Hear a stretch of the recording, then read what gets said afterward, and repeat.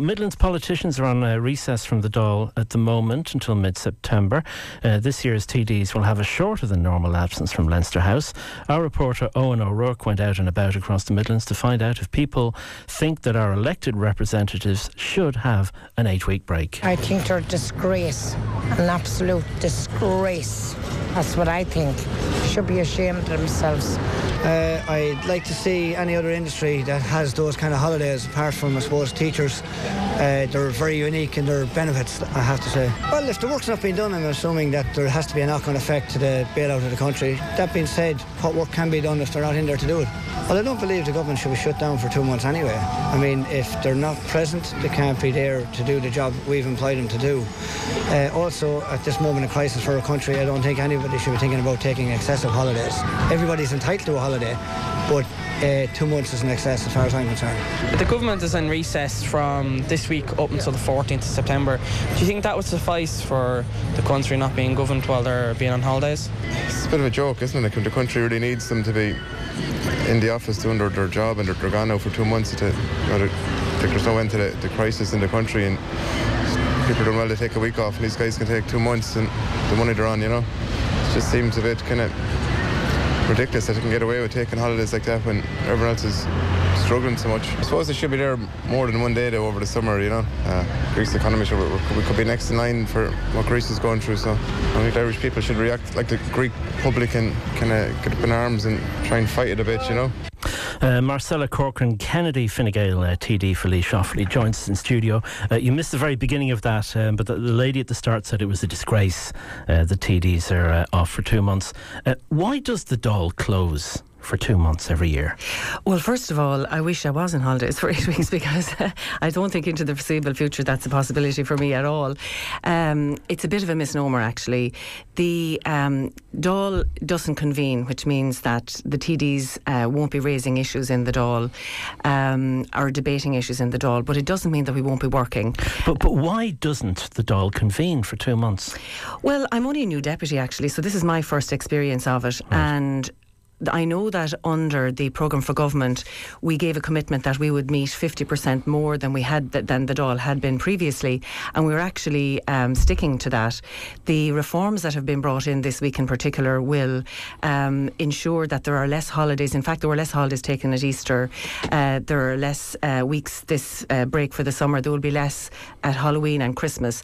And by the end of the year, we will certainly be back up at 50%, sitting 50% more. Certainly a certain amount of work is done when the Dáil is in session, without a shadow of a doubt, because you obviously have to put through legislation.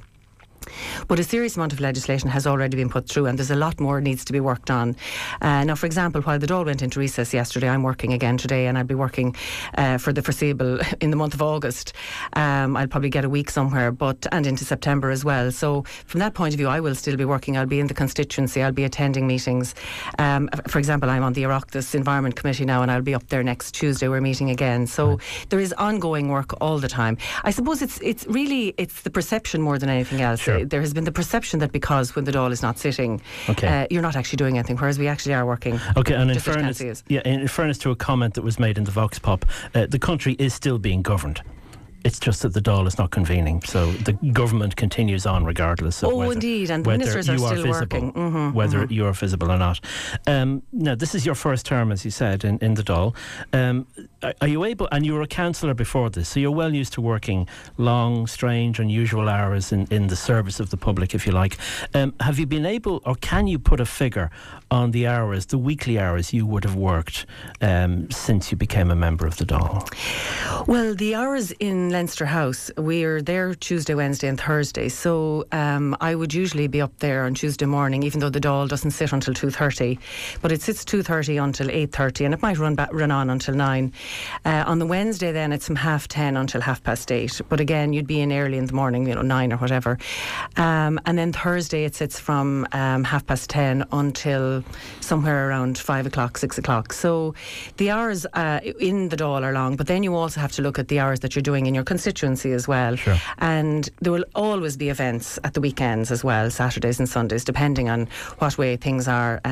So you really need to take a look. It's hard to really put a I never even thought about the hours because I seem to be working all the time at the moment. But I'd say you could be working 80 hours a week to 100 hours, depending on the week that's in it, you know. Okay. Now, as well as your activities, your ordinary, normal activities, if you like, as a representative of constituency Laois Offaly, you're also a member of the Environment Committee. I know I don't have the title of that committee correct. It's the Joint Oireachtas Committee. Now, we have 3 departments. We have Environment, Transport and Culture. Okay. Now, the reason I bring that up is because we were talking this week about the proposed new reservoir for Garryhinch. We were speaking to Bord na Mona, and we were speaking to people opposed to that particular project as well. You were part of the committee who made the trip to Garryhinch today to have this week to have a look at the site. What did you find there? What impressed you about the suitability of that site for this project? Well, I was delighted to be part of the trip there, particularly since it was one of the first field trips that we did from the committee, and it was to Offaly. I was absolutely delighted with that, and I had already talked a lot to the other members informally about the work that Bord na Mona had already done in the area, such as out at Lochbora and at Finnemore's Lakes. And so for me, it was, in a way, I was delighted to see the site and delighted to hear more about Bord na Mona plans, and they showed us additional information on the day. But I was convinced, to be honest with you, about their capacity to deliver it already based on what I'd seen and experienced in the past. But it was wonderful for people from the committee who were in the cities. Particularly in Dublin City now, they wouldn't ever venture too far from the Pale. But for them to see how Bord na Mona had managed Lochbora, had transformed it into an amenity area and an eco park, both taking into account the environment and walking and cycling, but also the arts development there. They were absolutely fascinated by it, and a lot of them had never seen it before and were just amazed that this was a stone's throw from Dublin, and yet it was such a fabulous facility. But to see the site at Garryhinch and to see the expanse of it, with hardly a house in sight across that 1,500 acres of bog, was just extraordinary, and showed the capacity of it to hold the amount of water that it would be holding there. Now, there is a contention in this whole issue, and that's to do with those opposed on various environmental grounds to what's planned for this area. What's your understanding of the environmental concerns? Well, I can totally agree with the concerns that people would have in terms of their wanting to bring it to the table and having them alleviated, really, because at the end of the day, for example, I know that they were looking at Lough Ree to start with, and then they were looking at Lough Derg, and I think from a scientific and engineering basis, certainly what I've been told, that Lough Derg is the one that has the greatest capacity and is the best source to pipe to Dublin and the Greater Dublin region. But from the point of view of ecology and amenity and tourism, I know people that are into angling and boating were all very concerned about all of that. But what we have been told, and certainly, I obviously would like to get more information on it, is that the percentage of water at highest levels is only 2% that they're taking off. And so it shouldn't have any negative impact. Now, you see, I know, and I can completely see where people are coming from in terms of being suspicious about this because of the level of flooding that has been experienced in the Shannon Basin over, decades. And I've seen that myself at first hand. And I know there are probably concerns around, well, gosh, if we have another crowd in trying to get involved in the management of this water, it's just not good.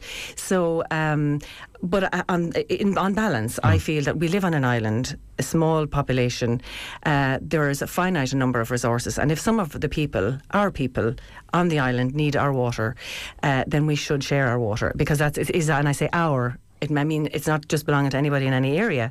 It's our water, and that if they need it pumped to their area, because there's other elements to this, which I suppose my mind was opened on as well, is that if you have this volume of water traversing the countryside, there's 125 kilometres of pipeline going to be put in. That's the plan anyway. Now, again, remember, this is a proposal, but this is what the plan would be if Bord na Mona do get the contract to do it. You're looking at 125 miles of pipeline. That water then can be tapped off at any point all the way up along, so that if you have counties through which it's moving, it means that those counties have access to water that they would never have had before, and that could be a real attractor for foreign direct investment to bring industry into the country that would need volumes of water, because water is a massive resource, and I suppose we see so much of it, we take it for granted. But there are other countries that don't have water at all, and so they couldn't even countenance attracting in that kind of industry. So I would be very, very hopeful that it would be a very positive experience for people. You mentioned Borden and Mona there. Are they the only people who are in the running to present this project, or are there other people? Are you open? Are you willing? Are you obliged to deal with other interested parties? Of course, yes, certainly. Borden and Mona, what they were doing the other day, they came into the Environment Oireachtas Committee to give us a presentation on all of their business. This being one element of it, but because it's something that they've done a huge amount of research on and work on, naturally they would do a lot of research and development. They wanted to present their ideas to the committee, and that's all just part of informing us. There certainly will be other players. I would imagine Bord Gáis are interested as well, right. And there could be other ones out there that I'm even unaware of at this stage. Okay, we'll move on, Marcella, because I know you're stuck for time, so we don't want to delay you too much. But I just want to ask you finally. What do you think is the most pressing issue facing your constituents at the moment? Well, there are a lot of issues facing the constituents, and they're the same issues that are replicated across the country, I believe. And I think employment is the key. And I also think that money in the pocket is the problem, that the lack of is the problem for most of the people across the country. And I think people who are working in the public sector, who are, have been levied heavily, maybe have big mortgages, they are certainly feeling the pain.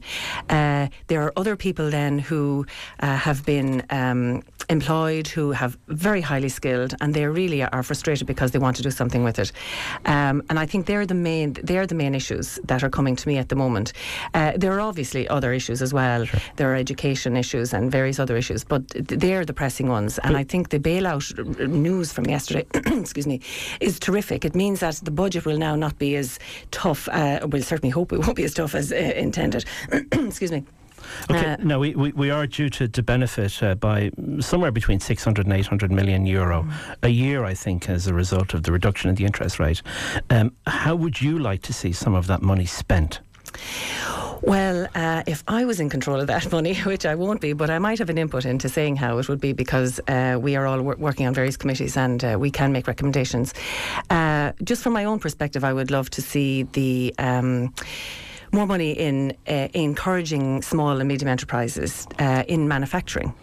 I know we have introduced a lot of schemes in terms of training and trying to get people back into the workplace, but I think the existing small businesses need support. They need cash flow.